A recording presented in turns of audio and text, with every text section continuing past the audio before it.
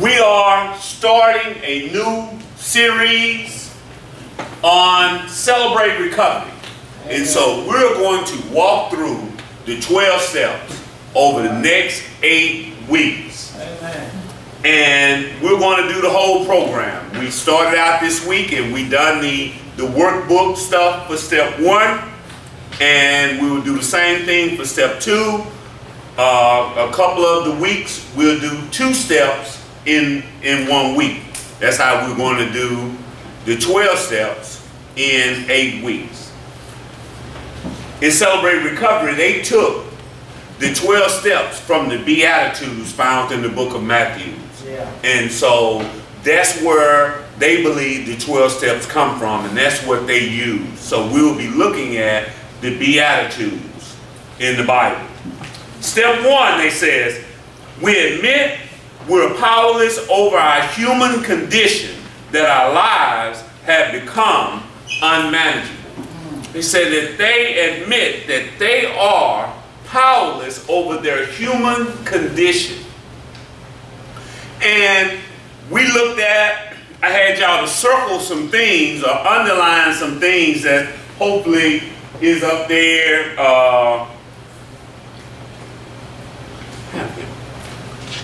Do me a favor. Go back there. He back there with his hands over his head and he lost his all get out. But anyway, what I need, what do I need to recover from? What do I need to recover from? Yeah. And so y'all circle some things. Somebody tell me a couple of things that you circled or underlined. Yes, ma'am. Fear and anxiety, abuse, lying, gambling, codependency. Yes, ma'am. You over there. Overeating, lying, drugs and alcohol, guilt, anger, rage, insecurity, hurtful relationships, the need to control, procrastination, fear, anxiety, and overspending. Yeah. All right, one of you brothers. Yeah, with overspending, procrastination, lying, alcohol, and drugs. So, what we see here is that we got issues that's deeper than just our drug and alcohol problem that we need to recover from our human condition. Yeah. And so, whether you're in recovery or not, you can find some things on these sheets that you need to recover from, right? Amen. So it's not just drugs and alcohol, it's your human condition. That's right. It says addictions are the result of avoiding pain in our lives by medicating with a substance, activity, or relationship. Yeah. They can dominate our thoughts, feelings, and behavior. Wow. They rob us of our energy, hinder productivity, destroy relationships, and keep us in guilt, shame, and defeat. Yeah. That's what addiction does. That's right. And at the core of it, y'all, addiction is just avoiding pain, avoiding life. That's really what it is. That's right. And in that place, we put one of these things. Whether it's overeating, whether it's overspending, whether it's lying, really what we're doing is trying to avoid something. That's right. So our reality, it talks about powerlessness. The first thing they talks about on here is frustration. We're well aware of that, right? Yeah. And so what we're going to do is just walk through Romans 7 from 15 toward the end. Right. And what Paul was saying in Romans 7, he says, I don't understand myself at all. Yeah. For I really want to do what is right, but I can't. I do what I don't want to do. Instead, I do the very thing that I hate. Yeah. We can understand that, right? Yeah. You know, if we didn't know that came from the Bible, we done said that to ourselves a whole bunch of times. That's right. I really don't want to do X, but I do it anyway. Yeah. And I feel real frustrated when I do. Yeah. Whether that's eating, whether that's lying, whether that's cheating, whether that's stealing, whatever, right? Right. That's a human condition. That's not a drug and alcohol thing. That's a human condition. Yeah. You know, I really want to exercise, but my laziness and me not wanting to hurt, that's avoiding pain. See, exercising hurt. Yeah. Yeah. You know? That's right. That's why I ain't got no six-pack. I really, really want a six-pack. I ain't talking about beer and soda either. I'm talking about right up in here, I want a six-pack. But guess what? I don't want to do the work, so I get frustrated. Yeah. You know, y'all remember that old Lay's potato chip commercial? Yeah. Where he said you can't eat just one. You know, I done tried that. Yeah. I bought me a pack of Oreo cookies yesterday. Wow. And I said, I'm gonna get 4. Yeah. And I went and got 4, and I was sitting watching TV, and I said, well, I'm gonna get 4 more. Yeah. Then after a while, I said, let me stop lying. Let me just bring the whole pack and set it on the couch where I am, because I'm having to walk too much. Yeah. So I'm eating all these cookies, so why am I playing with myself? Yeah. So we understand that, right? That's right. Number 2 is despair. In Romans 7:18, Paul says, for I know that nothing good lives in me. That is in my sinful nature, for I have the desire to do what is good, but I cannot carry it out. Wow. That's that despair. See, I start feeling real bad, and that's where the despair comes from, because I really, really want to do what's good. Yeah. And family members always say this. They say he got a good heart and she got a good heart. And they judge us by what they perceive is our heart. Right.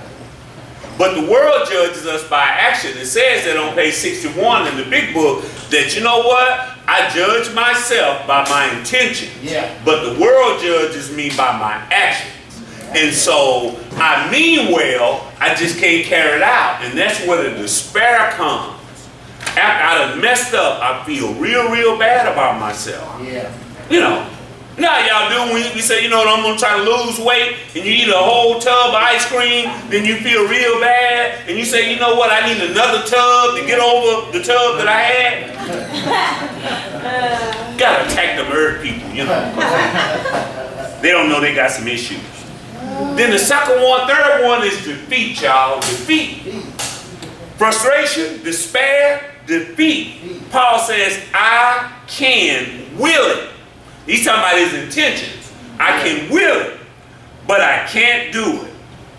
I decide to do good, but I don't really do it. Yeah. I decide not to do bad, but then I do it anyway. Yeah. My decisions, such as they are, don't result in action. Yeah. My decisions, such as they are, this right here is Eugene Peterson. This right here is the Message translation of it. But he said, you know what? My decisions don't play itself out. That's right. But I mean well. That's right. I done bought gym memberships all over the city. Every time a new gym come out, I go get a membership. And I'll never go longer than 2 or 3 months. You know, but I mean real well. Yeah. And I go buy all of this exercise gear, and I be pretty too, y'all. I be the sharpest guy in the gym. I go buy the shoes, the shorts, the shirt.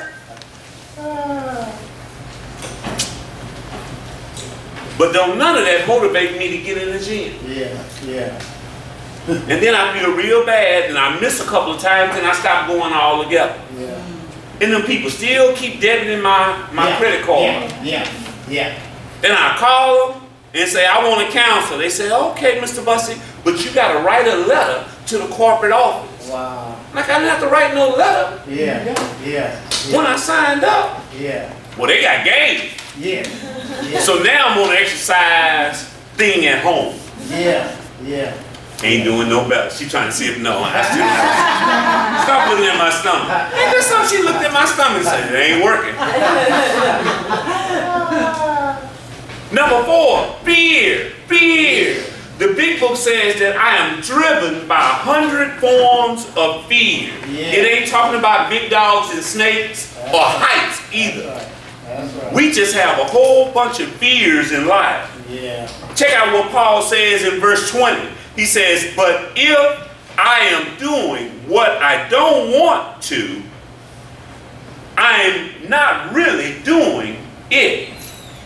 The sin within me is doing it. And what he is saying is that something on the inside of him is driving him to do what he don't want to do. What he realized is it wasn't him.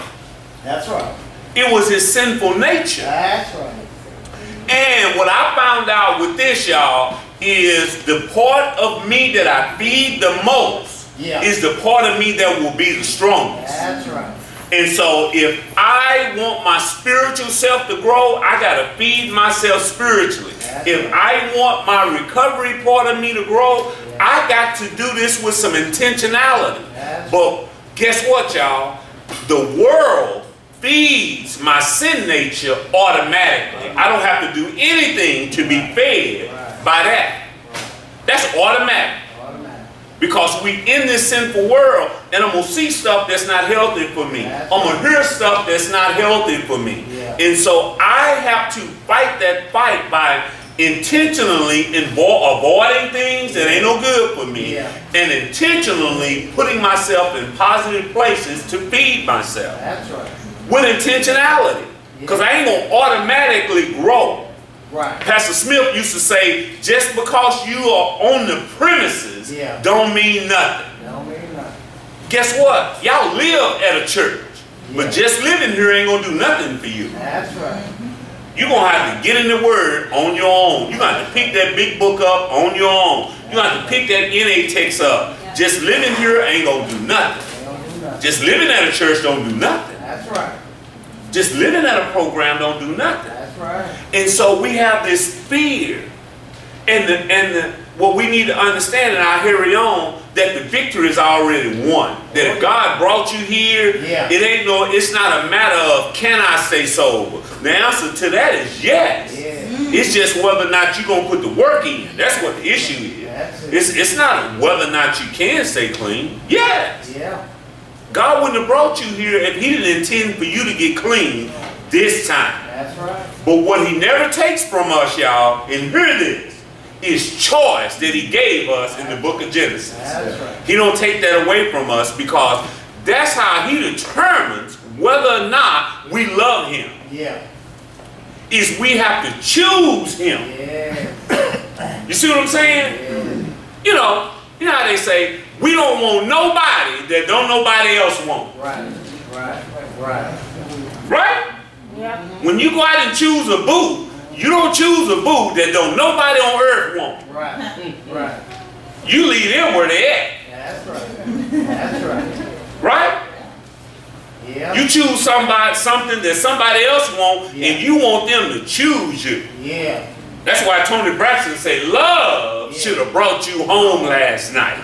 See, women can tell you. Just men will lie and say, I love you. Women will say, if you love me, you wouldn't be doing this. Or if you love me, you wouldn't say that. Women know that real well in relationships. They know that love is an action and it's not a verbal expressed something. Right? That's right. Yeah, they know that. In relationships anyway, I don't know how they do it in their spiritual walk, but if you get in a relationship with one, they can tell you exactly what love is. Women are never confused about that. You know? Shoot. My wife just went on a business trip. She travels a lot, and you know, the company paid for her parking and paid for her Uber to get to the airport and all that stuff. I said, well, baby, you know, won't you just call her Uber to take you to the airport?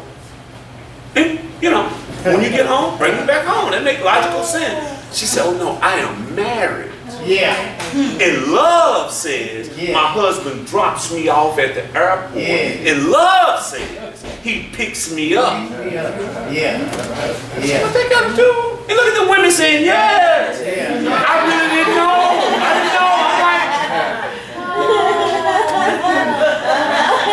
If they gonna pay for a car, they ain't got nothing to do. All the women, I shouldn't have said that. Scratch that from the tape and scratch that from y'all memory. But I didn't know. I probably knew, but I wanted a convenient kind of love. You know, that, you know, it's going to pick you up, baby. That's right. Didn't work. So I went and picked up and I took her, y'all, and all of that stuff. Let the record show. But sometimes I got to be reminded, and sometimes we got to be reminded what love is. That's right. And what that it's not a feeling, it's an action. Make sense? That's right. The Message translation says in Romans 7:20, some things have gone wrong deep within me and gets the better of me every time. Something. I like how Eugene Peterson says something has gone wrong deep within me. And in the big book, in one of the last stories in there, the lady said that I had to get down to the root cause and conditioning of my problem. She said she never did react normally to life. From her earliest existence, she never reacted normally. And most of us, y'all, something went wrong deep within us. And family members, it don't mean you done something. It's just our reactions to life. My mom used to tell me when I was little, she said, boy, something is wrong with you. I just don't know what it is. I'm talking about in the sand pit. I wasn't like the other little kids in the sand pit. I'm talking about at 4 or 5 years old, my mama knew. Boy, you different. You ever been told that when you were little? Long before those, long before all of that, that it was something wrong with you. That you didn't react normally to life. That your reactions were not normal. I was overly sensitive to criticism. All of that. Early on. And I had an addictive personality. I was selfish. In the sandpit. Mine, mine, mine. Won't nobody play with my toy, but I want to play with everybody else's toy. That's it. I earned my seat in here. That's right. It doesn't happen to me when I got, just because I got in the chronic stage of my addiction. What's something wrong with me early on? That's what we'll look at in step 4. Let me hurry up. Misery. He says, what a wretched man that I am. Who will rescue me from this body of death?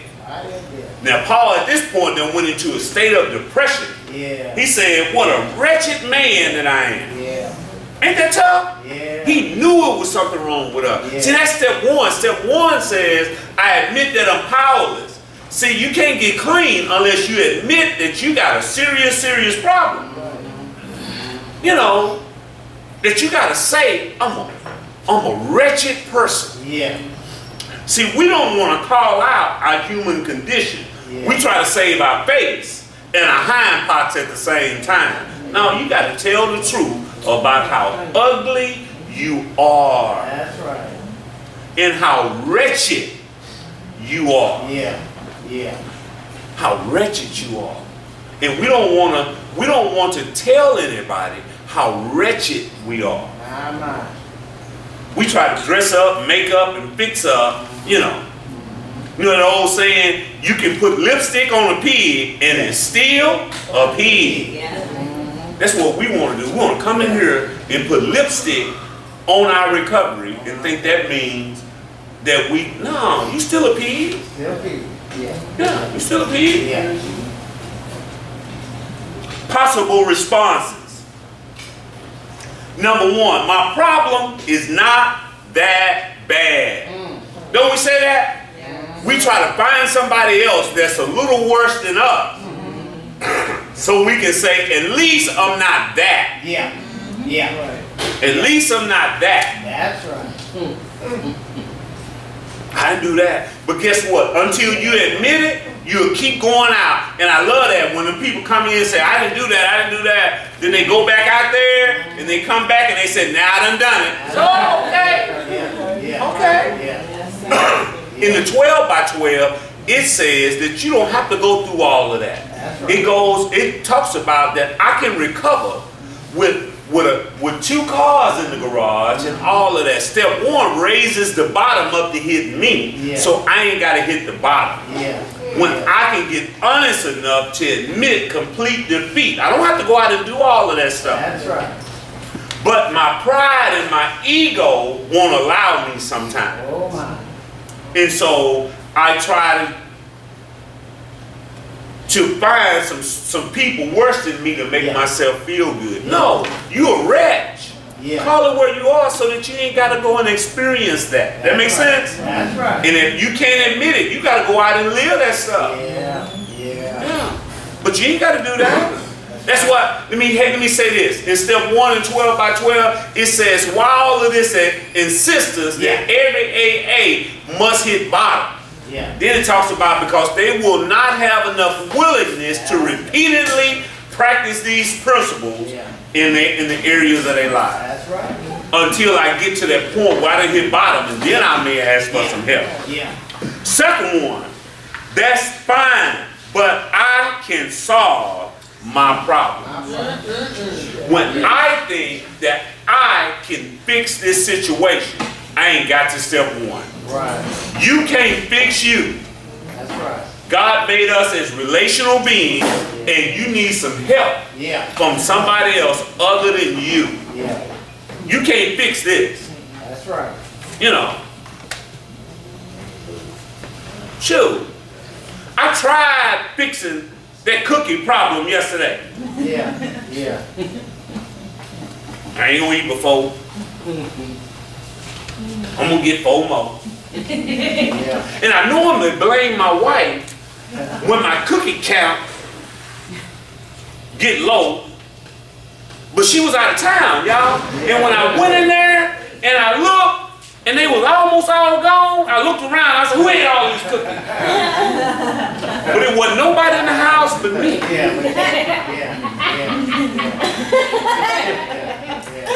And I said, "Oh, wretched man that I am."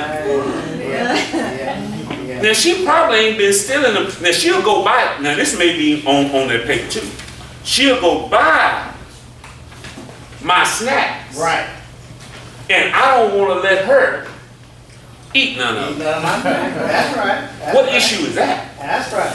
That's right. Is that selfish? That's right. Is it? Yeah. But they mine.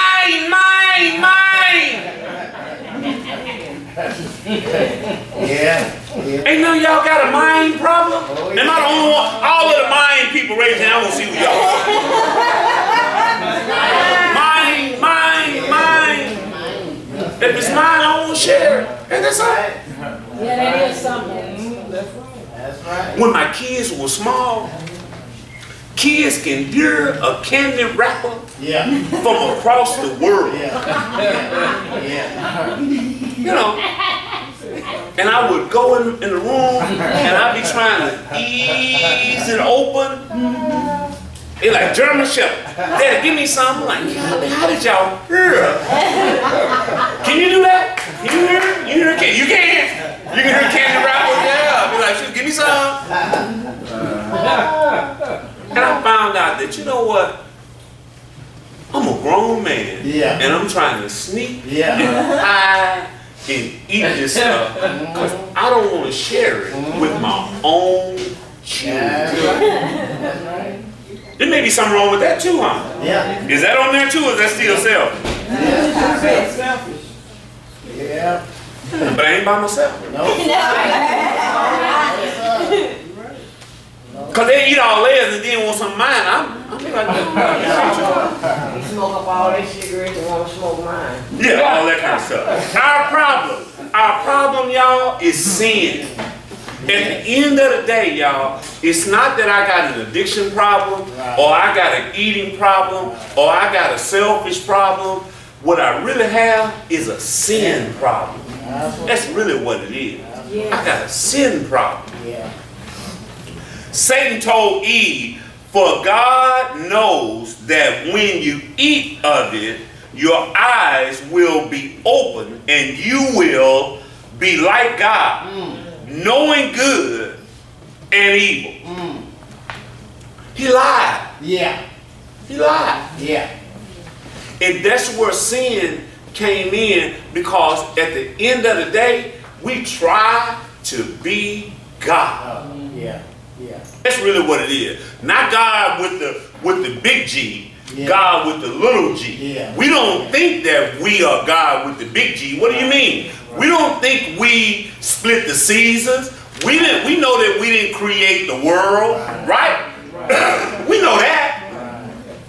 I just want to be the God of my own life. That's the God we want to be. Yeah. That I think I know what's best for me and best for everybody else. And when you think that, you become God. Yeah. With the little g. Yeah.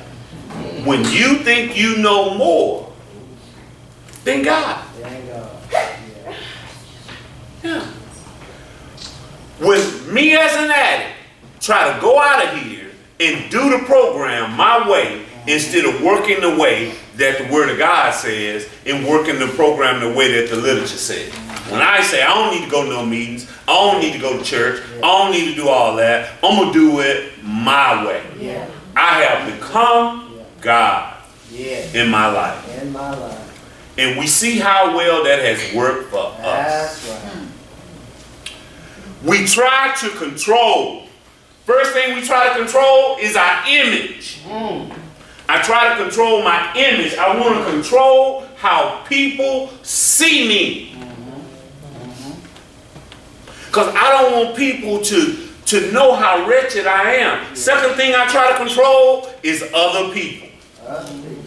It's amazing how we run the world from the Golden Gate Adult Rehabilitation Ministry from that phone. Yeah. Family members, we think we can run your life from that phone. On that phone. But we think we are more important than we really are.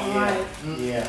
Yeah. I gotta call my kids. I gotta do this. I gotta call my wife. I gotta call my mama. I gotta call them. And we want to give instructions from the treatment center. Yeah. Yeah. Yeah. Yeah.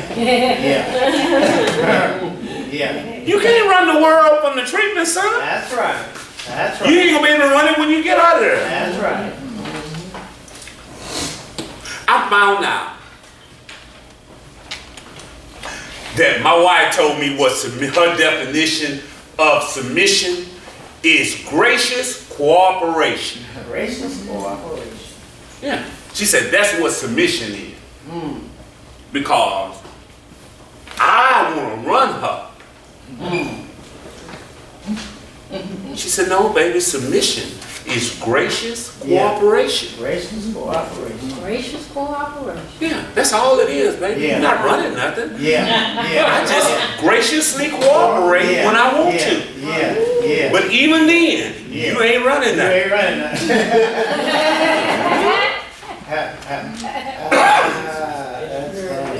Yeah. And I ain't running my kids either. No. They graciously cooperate too when they get ready. When they get ready. Yeah. I'm the program director, but I ain't running y'all either. That's right. It's gracious cooperation with that. Yes, sir. Only thing I can do is decide whether you sleep here tonight or not. That's right. But other than that, I ain't got no power. That's right. I got the power to determine whether you sleep here. Yeah. But other than that, I ain't got no power. Yeah. When I first came in the ministry 20 years ago, I thought I could will, pray, and threaten y'all into sobriety. Into sobriety. And I figured out that the only thing I can do is prepare, pray, and teach. That's it. That's it. That's all I can do. Is pray, prepare, and teach. And whether you stay clean after that is on you. But I can't make you stay clean. That's right. Third thing we try to control is our problems. Wow. Have you ever tried to control some of your problems? How well did that work out for you? You know, we try to control our problems or minimize our problems. Y'all, most of the time when my problems get out of hand, me sticking my hands in it only make my problems worse. It says on page 452 when it talks about expectations, it's I just do what's in front of me to be done and leave the results up to God. That's all I can do. Is just do what's in front of me to be done and then say, you know what? I can't do no more. Lord, I've done all I can. I turn this over to you. Yeah. Fourth thing we try to control is our pain. My. We try to control our pain. You can't control your pain.